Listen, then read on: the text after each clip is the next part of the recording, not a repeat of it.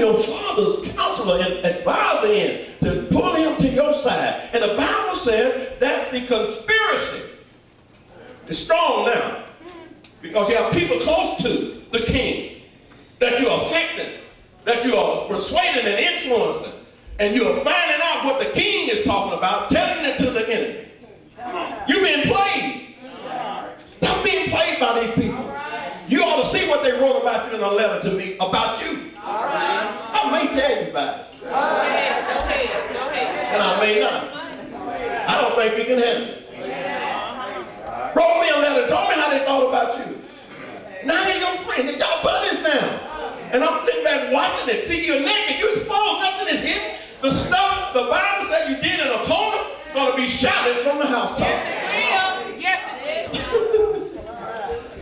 Read what the word says. And the conspiracy was strong. Strong conspiracy. Read it. For the people increased continually with Absalom. Now, because you have created an atmosphere where you don't trust the judgment of the king, because you met them before they got to the king and told them, oh yeah, you have a good case. Oh, if I was the judge, it would go in your favor. Then when they got before David, it didn't go in their favor. And then they would come back to Absalom, and now he had somebody on his side. He said, oh, I wish you was the judge too. I wish you was the one I could come to. Because if I could come to you, you're going to get it right.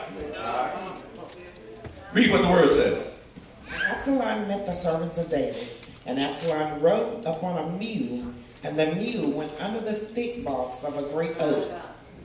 And his head caught hold of the oak, and he was taken up between the heaven and the earth, and the mule that was under him went away. Let me just, I'm going to end it now.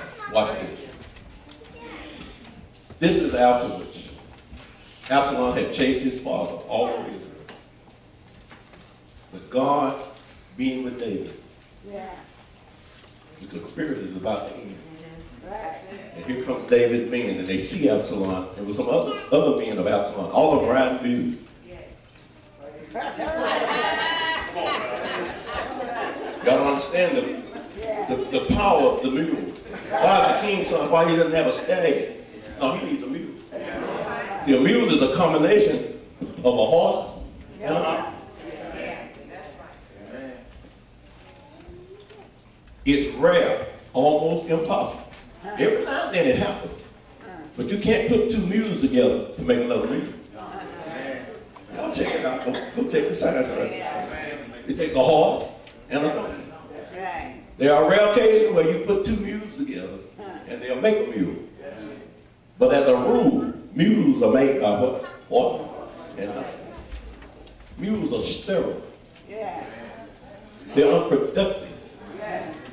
They can get their job done and what they're doing, but they can't reproduce. Wow. When you find people that's mulish, you feel it now, you feel it now. And you find somebody riding on a mule, that's how they get to where they're going. They own something unproductive. It's getting them where they're going, but what they going to do when you get there? That mule, as he was bouncing, can you see this man 5 pounds of hair flying in the wind? And when he goes under the oak tree, his hair gets caught in the oak tree. And the mule went on by his business. And these folks that are going to get you to a point, and they're going to leave you out, hanging out to dry. I'm telling you, they're playing on you. Absalom hanging between heaven and the ground. Helpless. He had been rebellious. Come against his father. Now he's helpless. But what? We're just going to read it real quick. Read what the word says. And a certain man saw it and told Joab and said, Behold, I saw Absalom hanging in an oak. And Joab said unto the man that told him, And behold, thou sawest him, and why didst thou not smite him there to the ground? So Joab says, how do you kill him while he was up there? Listen to this man, read it. And I would have given thee 10 shekels of silver and a girdle. And the man said unto Joab, Though I should receive 1,000 shekels of silver in my hand, yet would I not put forth my hand against the king's son. Maybe you would have given me 10, but even if you would have given me 1,000 ahead of time and put a contract out on his life. He said, yet would I not have hurt the king's son. Read what it says. For in our hearing the king charged thee and Absalom. But hold up. In what? our hearing. This man said, I heard the king say this, and I know you heard the king say this. He said in our hearing, he said the king charged thee. And who? Abishai? Ittai? Saying what? Beware that none touch the... Don't anyone touch Absalom. And here you are telling me, why didn't I kill it? I know you heard him say, don't touch it. Watch rebellious folk. They'll tell you stuff contrary to what you've been told. Read what the word says. Otherwise, I should have wrought falsehood against mine own life. I would have hurt my own self. Read it. For there is no matter hid from the king, and thou thyself wouldst have set thyself against me. The king would have found out I killed him. Yeah. And then you would have turned on me. Yeah. Y'all not in here with me. These folk that get you out there on these limbs, they'll be the very ones that turn you in, betray you. If a man will cheat with you, he'll cheat on you. The man said, it'll come to the king's ear. He don't know I did it. And then you'll turn on me. Even though you would have given me 1,000 pieces of silver. Read what the word says. Then said Joab, I may not tarry thus with thee. And he took 3 darts in his hand and thrust them through the heart of Absalom. Absalom is helpless. And that's what people will do. They prey upon the helpless. They prey upon those that do not have many friends. The conspirators have many friends. They get together and they talk amongst themselves. See, when you talk with people of like mind, you never talk with anybody to dispute what you say. You can have the wrong perspective about a thing because y'all just keep reinforcing your error. And Joab takes 3 darts, sticks them in the man's heart. He's helpless, but it didn't kill him. Read what the word says. While he was yet alive. He's still alive, dangling, with 3 darts in his heart. Tortured. Thinking about all that he's done. He's the king. If David had been there, too late now. You're out there hanging out to dry now. Read what the word says. And 10 young men that bear Joab's armor. Joab's little conspiratory group surrounded Absalom in the tree. Talk about it. Read it. Compassed about. That means encircled him. Read it. And smote Absalom. They began to strike him. While he's already has a darts in his heart. Y'all, let me help y'all with this. When people's hearts are already broken, people are already downtrodden, and then you are helping sticking other knives in them. He just told you to relieve the oppressed. You're supposed to help the father. Think about those that are less fortunate. And here you are, somebody helpless. You double team them. And they begin to stick him. He's still alive. Torturing him. In the leg, in the thigh, in the back. While he's still alive. Between heaven and earth. Just like Jesus was hung. Y'all not in here with me. And the Bible says they smote him and then they killed him. This is the face. This is the face. These are the characteristics of rebellious and critical spirits. They do not,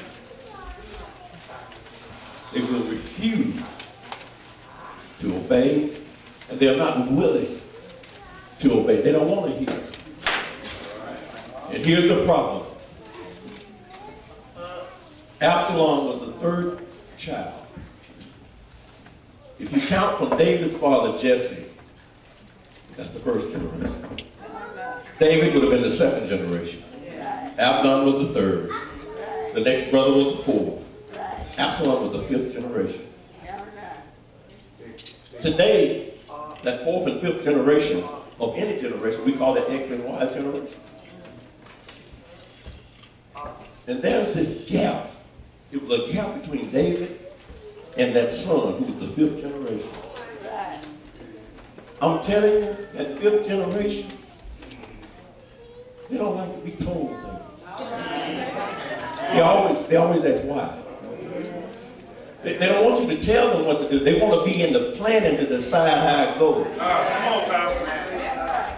Because they always sit back with a critical spirit, looking at things from a critical eye. And they point critical fingers. Because that's the nature of them. I'm trying to help you.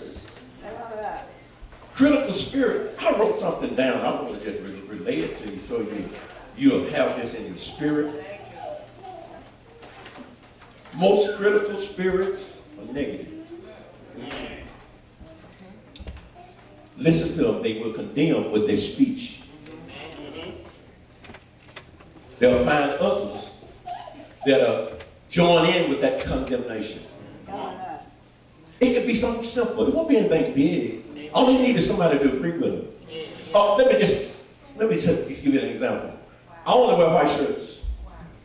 I don't care if I have a pink suit on, I wear a white shirt. Then if I start wearing pink shirts, then a condemning, critical spirit said, oh, Pastor don't wear them pink shirts now. He used to have conservative looking shoes, now he got some red shoes. They'll find little stuff to complain about. And then they'll start getting together on little stuff. Then they'll begin to point out the faults of those in authority. Because that's the nature of that generation. Critical. But where they take it too far, not only are they going to criticize it, they want to pull it down. Because they want something else in its place. They want it done another way, the way that they see it should be done. Because they saw it done somewhere else. Y'all staying here with me? Critical spirits find fault. Y'all in here with me? Jesus said that the Pharisees were hypocrites. They were hypocritical. They weren't just critical, they were hypocritical. They went over and above. See, it's one thing to point out something that's constructive criticism. But when your purpose is to bring something down, have you heard what they said?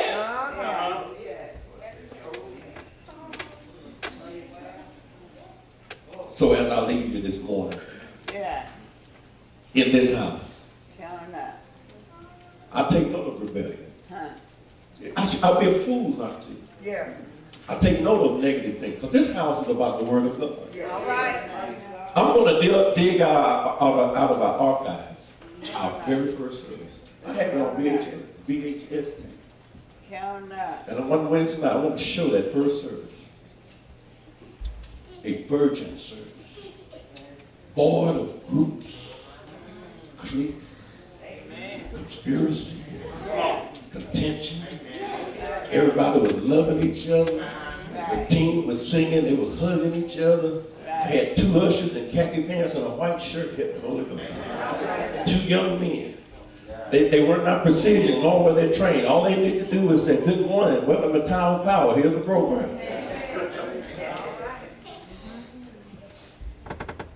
The critical spirits, contentions, not in this house. The vision and purpose of this house is to elevate the Word of God. Joab ended up, after he had Absalom killed, the Bible says a long period of time went by, and while David was on his deathbed, he said, I remember what Joab did to my son. You all go and execute judgment. He was this king that did things differently for different situations, but he did not let that slide. And the Bible said Joab then ran and grabbed hold to the horn of the altar. Anybody that would get hold to that horn that was on the altar, they were supposed to be spared. And David said, and the word said about David, he says, irregardless of him being at that altar. The Bible says Joab had his head down. He wouldn't even look up. And he was holding on, expecting mercy. And just like Absalom didn't get any mercy, Joab didn't get any mercy. You dig in the ditch, you better go ahead and dig too while you can.